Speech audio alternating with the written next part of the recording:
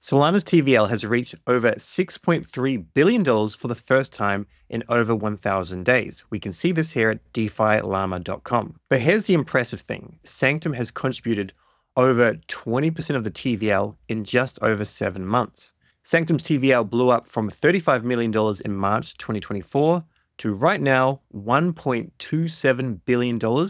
It's now at basically all-time highs. That's a massive increase of over 3,500% in TVL over 7 months. But first, what is Sanctum? If you haven't watched my other videos, they'll be linked above. However, Sanctum is a platform that facilitates the launch and trading of liquid staking tokens, LSTs. And this is done on the Solana blockchain. It supports trading with zero slippage and allows users to deposit LSTs to earn yields and trading fees and use LSTs in various DeFi dApps. They also have something called Sanctum Wonderland. Now, Sanctum did the shortest point system. They did not farm the users like other dApps, like MarginFi, with their point system. Now, this is very important because if we have a look at the TVL of MarginFi, it once had the highest TVL on Solana, even more than Camino. It was almost at $1 billion, and now it's not even at 400 million. Still a great dApp, but you can't farm people for points forever. Sanctum Season 1 was launched April 29, 2024. The point system and Wonderland closed on June 5th, 2024. Their point system only lasted 37 days. The TVL before Wonderland launch was $321 million, and the TVL when Wonderland ended was just over $1 billion. The difference between a project that has product market fit and one that does not is that usually with many projects, once the farming season ends and the airdrop is launched, the TVL just drops. Now, I personally believe that Parcel actually does have product market fit, but for whatever reason, this is what happened to Parcel. Their TVL dropped significantly after Season 1 airdrop was launched. But Sanctum, even after doing its token generation event and the first round of airdrops to the community, the TVL has held steady and has been on the rise. In fact, the TVL has grown organically without any points or rewards system. And in my opinion, this has massive product market fit, and the TVL will only increase with time. Now, the reasons for Sanctum's increasing TVL, total market cap of Solana liquid staking tokens, is $4.91 billion or thereabouts, and the current total market cap of Sol is around $80 billion. That's 6.1% of LSTs on Solana. The LSTs improve the liquidity in DeFi. They can be used in liquidity pools to farm yield. They can be used in lending protocols such as Camino, and USDC or PYUSD can be borrowed against the LSTs. And before the origin of Sanctum, there were predominantly only 3 LSTs.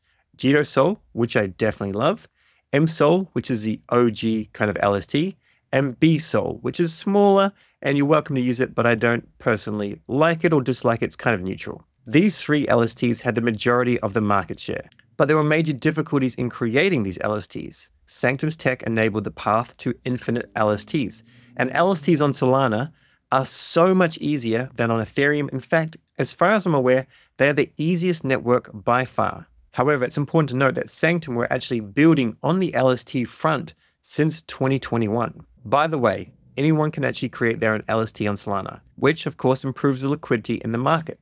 And as the general manager of Validator.com, we're also looking at getting our own LST. After Sanctum's breakthrough tech, many great dApps in the ecosystem have had the opportunity to launch their own LST, such as JupeSol. JupeSol launched April 17th. Since then, it's become the 3rd most popular LST on Solana in terms of market share, and it has 12.1% of the total LST market cap. Sanctum also has its own LST, INF or Infinite, which has a market share of 3.65%. Now, there's another very important aspect, which is bridging centralized exchanges and the massive liquidity on the actual blockchain itself. So using Sanctum's technology, Binance, which is essentially the world-leading exchange with the highest volume, they were able to launch their own LST. What you can see right now on the screen, by the way, is from Dune, and this gives us all the statistics if you're a bit of a data nerd. But back to Binance. So BN Sol. This helps all of the Solana lying in Binance to actually earn yield. And potentially, this can be used as collateral in their own dApp and maybe other dApps in the future. Now, if you're new to Solana and new to staking, here's one sentence you must pay attention to. If you hold Solana, it must be staked. If you do not stake it, then you're losing out to inflation. And if you're losing out to inflation, then your upside is reduced. Just by staking your Solana, you're earning around about 7% APY, annual percentage yield. There are a lot of people that have Binance as an account. They've got a decent amount of Sol sitting there, but it doesn't earn any yield. Now they can convert their SOL to BN SOL, and they're going to get that extra yield, and that will be incorporated into different DeFi opportunities as well. BN SOL's market share has grown to 4.45% ever since launching. Same with Bybit. They've launched their BB SOL using Sanctum's tech. Their market share has grown to 2.34%.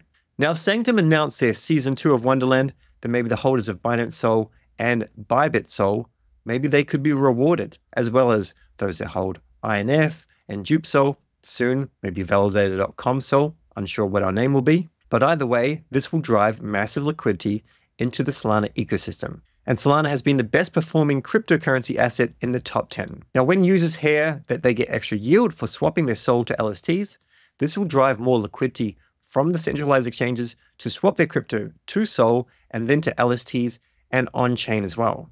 These users then start exploring DeFi opportunities like using Camino Finance and Jupiter and Meteor, and they are more likely to actually learn the ecosystem and stay in the ecosystem. But the biggest question right now is when Season 2? The team mentioned that Season 2 would be announced in Q3, which is July, August, and September.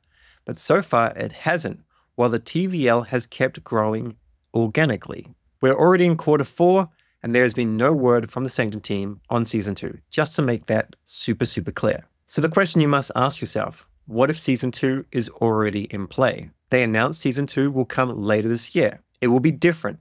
We want to deliver an even more mind-blowing experience than your first time in Wonderland. What if the team decides to reward their loyal, organic users instead of announcing a second point system where users farm them? Maybe a community that is formed by actually rewarding the loyal users is a better option instead. There's a good chance that Sanctum is doing this because of the FUD they faced after Season 1 and the airdrop. Essentially, if you missed it, 50% of the community airdrop went to earnestness, essentially content creators, people that are helping in Discord, people that were doing tweets, basically people that actually supported Sanctum. The other 50% of the airdrop went to users who put in liquidity to farm the points. Now, myself and my team put in a huge amount of effort into Sanctum, and we did get an actual earnestness allocation.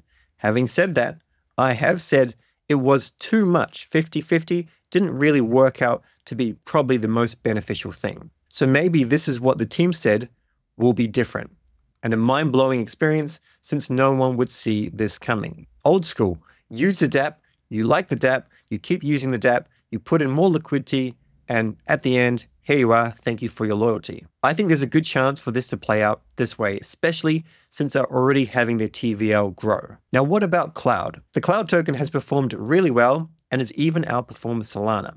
Very few airdrops are above their launch price at token generation event. Cloud, Jupe, and Camino are all examples of it. Cloud's market cap has fallen a little bit down to around $60 million, and its fully diluted valuation, as we can see, is $333 million.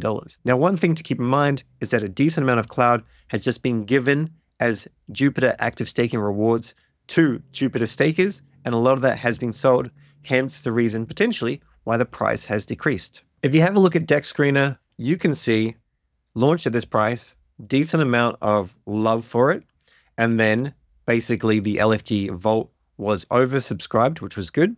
It came right on down, and then, this is all due to the FUD. Up it came, and then Binance, Bybit, boom, still a little bit more of a boom, all the way up to like 45 cents, and now it's come down a little bit. Messari has done an in-depth analysis. You can read this yourself. You can go and sign up for Messari Pro and have a read of this. But based on revenue generation, they arrived at a fully diluted valuation of $842 million in Q2 2026 as a base case. However, I think the market will top before then, likely Q4 2025. Either way, base case, $842 million. That's a 2.257x from the current valuation, thereabouts, which puts us at around 84 cents. Bull case, just over 3.5 billion. That's a 9.5x, basically putting the price at $3.56. Now, there are other things that you have to be aware of. We can have a look at the Sanctum governance token in the docs here. This introduces Cloud and goes through everything, and here are the tokenomics. Basically though, 10% was used to seed liquidity in the LFG launch pool. There was an airdrop of 10%, so 100 million Cloud. And FP Lee, they were working on making Cloud the greatest launch yet and making it fair and aligned and liquid. I think they did a very good job, to be perfectly honest. Now, just keep in mind that the earnestness allocation will be fully vested January 11th, 2025. People can claim it beforehand, and if they do, they will lose some of the actual allocation. So essentially, until after January 11th, maybe like end of January, we could see a little bit of price difficulty, just potentially. But of course, if they ship new things, such as their debit card and other things like that, then that could, of course, generate significant interest, which would offset that kind of price dump expectation. Now, I'm very bullish on Sanctum's tech, what it does for Solana in terms of DeFi, and bridging the gap from centralized exchanges to decentralized exchanges. However, as you all know, and if you don't, I am the general manager of Validator.com.